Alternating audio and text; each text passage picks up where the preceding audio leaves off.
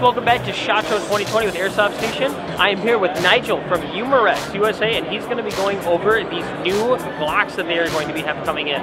Nigel, what do you have for me? What do you guys got coming out this year? I'm really excited for what you got. I am too, for sure, man. So, a new line of Glocks for 2020. The first one I want to start with is going to be the Glock 45. Now, this essentially is going to be a black version of the 19X with the addition of some serrations there to the slide for a little bit better grip.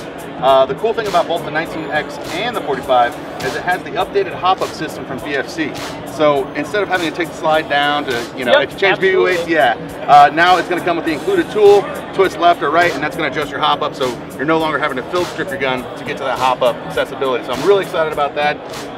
In the middle here, we're going to have our deluxe version of Glock offerings. This is going to be a 17 Gen 3. It's going to be a 34 Gen 4. Now these are going to be a CNC slide. It's going to come pre-installed with the steel hammer. It's going to have the CO2 magazine, and then these will both come in a Glock hard carry case.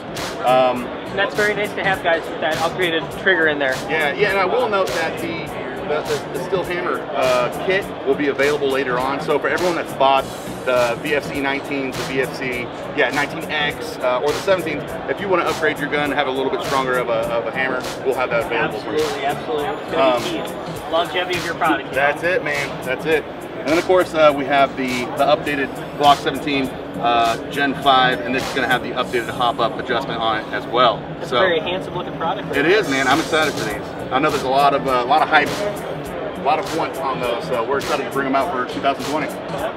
Absolutely. Yeah. So, I understand you guys got a new SOP mod.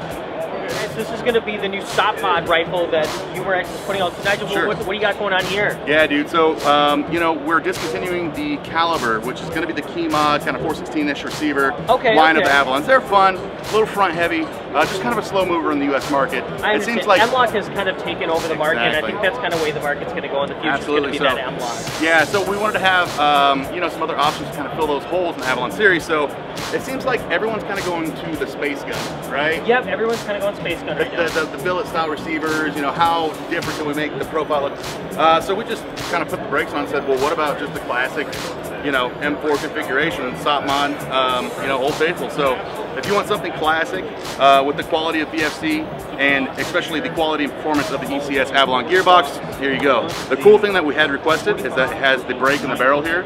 So if you want the CQBR. Oh, you guys are sneaky. I love it. Look at this guy. Boom. So there it is, guys. He knows what you want before you even know it. Milsim. There it is. I love it. Yeah, so I'm really excited for that. That's really cool.